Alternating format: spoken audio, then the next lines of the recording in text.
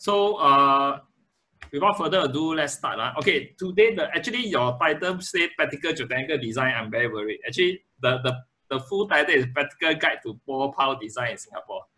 So I don't want to claim that now the current practice is not practical, it's unpractical. I'm just saying that from my perspective, I just want to share with you what are how do we approach this bore power design. Okay, so I will start. Okay, this is not the first time I conduct this webinar. I've conducted twice, each around 100 people, because that's the maximum people that we can allow in Zoom. Yeah, actually it meant to be a training for some junior engineers and site staff when they carry out their work. So that's the intent. That's the intent. Okay, let's start. Okay, so you can, the previous video I also recorded, you can actually go to my YouTube channel. I tried to do so that everybody can go there and refresh. You can get me through this true platform. You can go to YouTube. Appreciate you can subscribe to it, or to the Facebook or to the LinkedIn account. You can all find that. Okay, I will show this later on. If you have your handphone, you just straight away you can click on. Now a brief introduction. Actually, beside as a PE Joe, I'm also an AC Joe. So I just give you the certification. Not to boost anything, but just show you my qualification. Okay, these are some of the letters of testimonial by the consultant that I used to support when they don't have geotechnical department at the time. Okay, so these are the testimonial of those people who have attended previously my webinar. Why I'm showing you this, because I want to congratulate you all for turning up to this webinar. I really want to congratulate you, because half of the equation to success is just by showing up. So just by showing up, you are 50% more successful than people. I always believe that. So I believe you will take away something from what I'm going to share today. Pardon me, I have to speak a bit faster because I think you don't want to drag too long in the seminar. Okay, first thing, okay, we all know knowledge is power and time is money. All right. So power, according to what you learn in physics, is work done over time, or energy over time, right? So you equate these two, you notice, how come the more knowledge you have, the more work you will do, but less money you will do, you will gain, right? Interesting, interesting perspective. You just keep this equation in mind, Because some of you all here are students. I know now COVID-19, we're talking about unemployment. In fact, many companies are cutting their staff. I know you are worried about your employment, or even those people who are in your current employment, you're also worried. But I want to, later I'll share with you how you should approach this scenario, okay? Now, this is a real starting of the technical stuff. So the ground is full of surprises for the unwary. You all know this is from the famous Carl Sasaki, the father of soil mechanics, okay? Now, especially true for those, I know there are many masters students here as well. You guys probably are working already, and you probably work as a structural engineer. Most of the time, you don't do pure geotechnical works. For the past 20 years, I only do geotechnical works, okay? So I just want to remind those structural engineers that that the big difference in geotechnical and structural engineering is that you can't see what you're dealing with, okay? Although you think you can see that, but actually you can't see. Now, let's talk about some famous foundation failure first. Of course, Tower of Pisa is not a bore power failure, but it is a very classical case of foundation failure. That time they don't have bore power. Okay, so it's 3.97 degrees. I have not been there, Italy, so I hope I will have a chance to go there one of these days. Now, this is another collapse in Shanghai, and this is a local riverside apartment complex. Okay, this was actually quite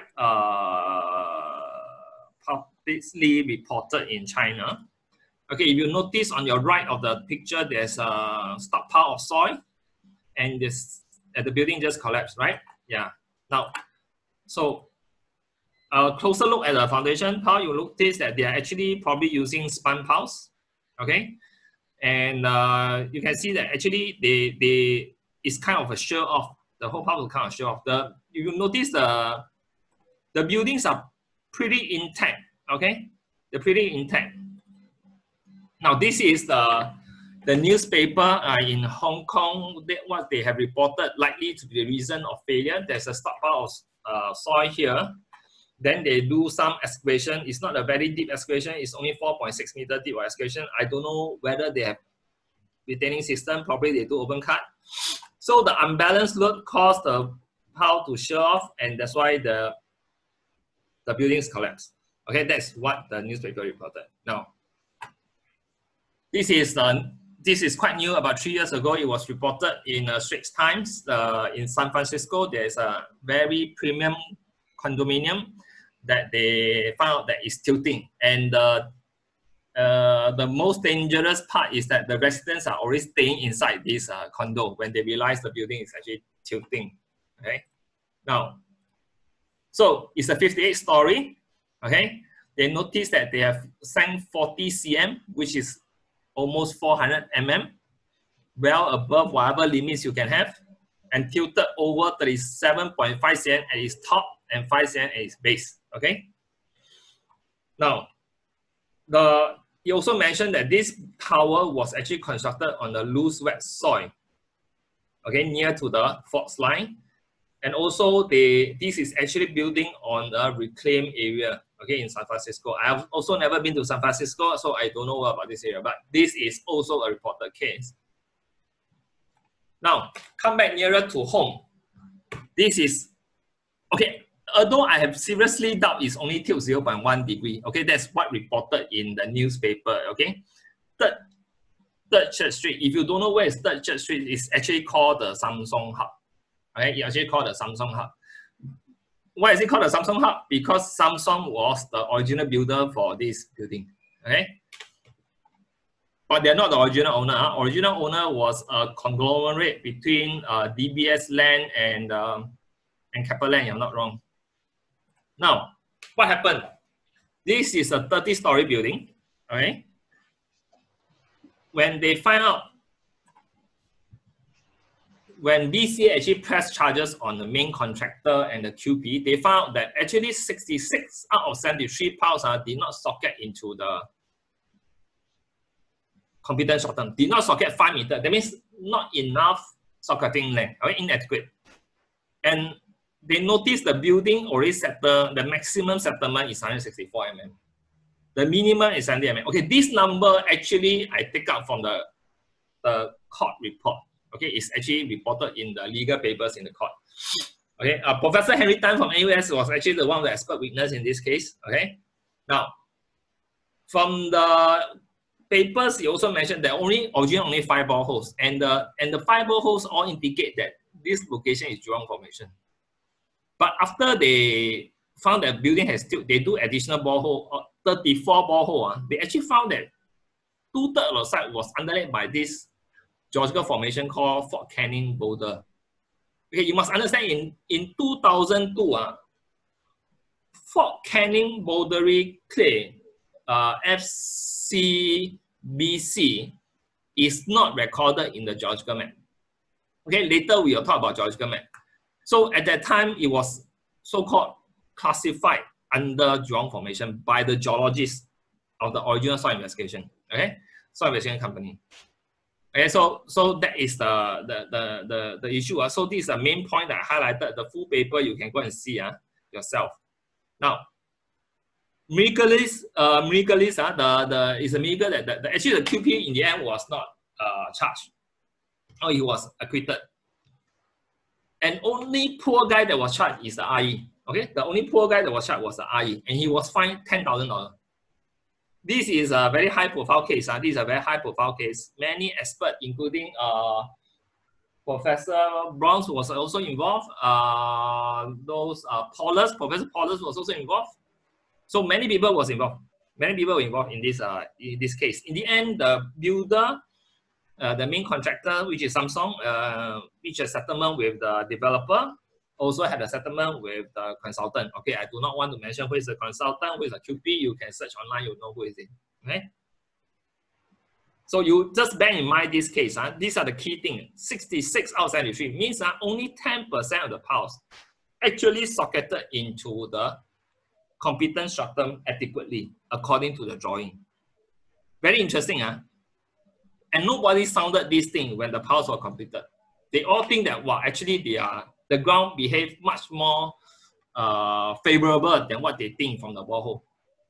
Okay? Now, so this is some of the famous case history. I just want you to aware that, remember what Zaki said, right? The ground is full of surprises. Now, this is, I think myself, I come up with this design cycle myself. So before we start the design, there's a design planning stage. Like, do we need really to use ball pulse? I notice Singapore is nowadays, everyone is using ball pulse for deep foundations. Do we really need to use ball pulse in some of the cases? And also then after that, we do the prelim design. And from the prelim design, we do the testing and the monitoring before we go to the detailed design. Then we go to the actual construction.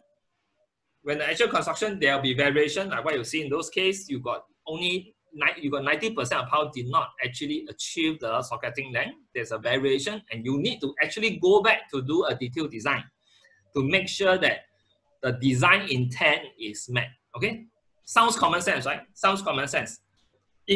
But I noticed a lot of so-called common sense are really uncommon. Okay, I'm not sure whether you hear me, but I'm telling from my 20 years of experience, I have seen many people who don't talk any common sense at all. Okay, so for this workshop, we only talk about the design, planning and preliminary design. Okay, actually I'm preparing another slide for the instrumentation. Okay, so for the testing and the monitoring. Okay, so that one will be the later part. Like if you're keen, you all can join next time. Okay, let's go to the basic first, the load transfer mechanism. The load transfer is very simple, right? You notice that whatever column transfer to pulse cap transfer to the pulse. Okay? Now, then from the pulse, right, you transfer to the soil. Okay, it can only transfer while friction and end bearing. So some pulse they mobilize the friction and end bearing. Some pulse they don't mobilize the end bearing. So some pulse designed for end bearing only. In fact, very few pulse actually designed for end bearing only. Yeah. Okay. In case you are not familiar, my webinar is not you ask question, is I ask you question. So which load case is the most common? Because I don't know all of you, right? So I'm free to pinpoint any one of you to answer the question. So this one I must ask a practical student. Who is the, okay, let me check. Zhang Xiwen, are you here? Hey, when I call your name, you can unmute yourself. Zhang Xiwen, are you here? Zhang Xiwen.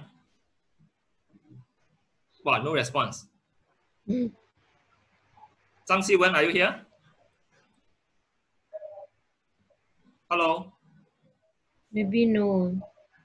Okay. Let me ask, okay, Tida, are you here?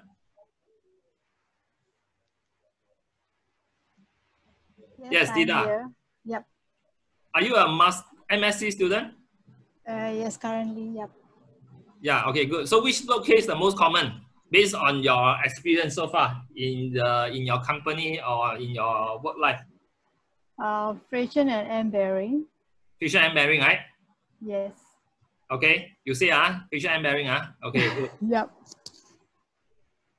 You can mute yourself, So, okay. Tida, did I know you? Do I know you? I think you sound familiar. Sorry. So, but I know you, but I don't think you know me. Oh, okay, you know about me, Okay, good. Okay, never mind. So, Tida say friction and end bearing is the most common load case.